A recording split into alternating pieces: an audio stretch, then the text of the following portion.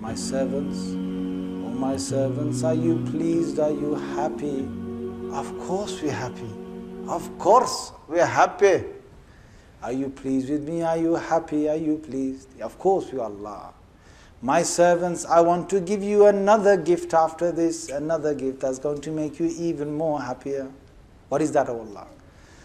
My servants, when you were in the world and you used to worship me and you used to listen to me and you used to read the Quran. Not all these words are mentioned in the hadith. The hadith mentions only that you used to worship me. But I'm giving you a description of that worship. You used to read the Quran, or you used to pray your salah, or you used to do the dhikr, do my dhikr.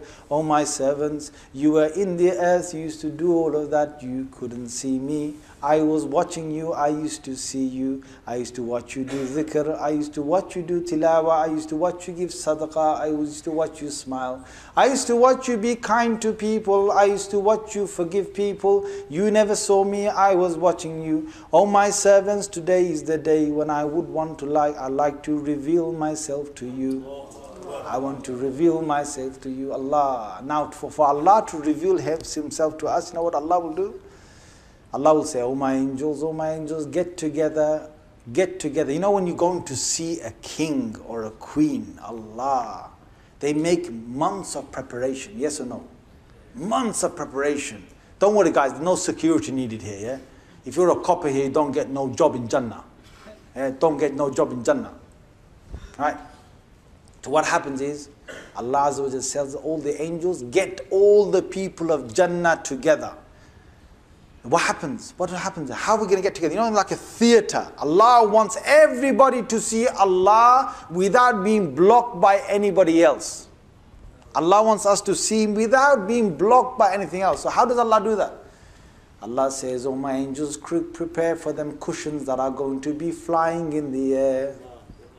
On these cushions I'm going to be, you're going to be, inshallah. Say inshallah.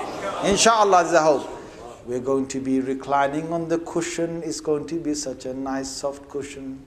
A green cushion. Allah, it's very soft. That cushion flies with you in the air. That cushion lifts you up and takes you in a position. The closer you are to Allah, the higher Allah will make you be. The closer you are to Allah, the highest position you will have. Hundreds and thousands and millions and billions of cushions that are all reclining. عَلَى الْأَرَائِكِ يَنْظُرُونَ. They will be reclining on their cushions. They will be looking and watching. Allah is going to reveal Himself to us today. What will Allah say? Oh my angels in the world, my servants never could see me, and I used to see my servants. I am asking you, my angels, the veil that is between me and my servants, I'm asking you to really reveal and release that veil. So they will reveal and move the veil away. Now the hadith says, when we will see Allah, we will see Allah, we will see Allah. We will forget the drinks of Jannah, we will forget the food of Jannah. We will forget the greenness of Jannah. We will forget the pleasures of Jannah. We will forget the women of Jannah. We will forget the ni'mah and the blessings of Jannah. We will forget the clean air of Jannah. We will forget the faces of Jannah. We will forget the sounds of Jannah.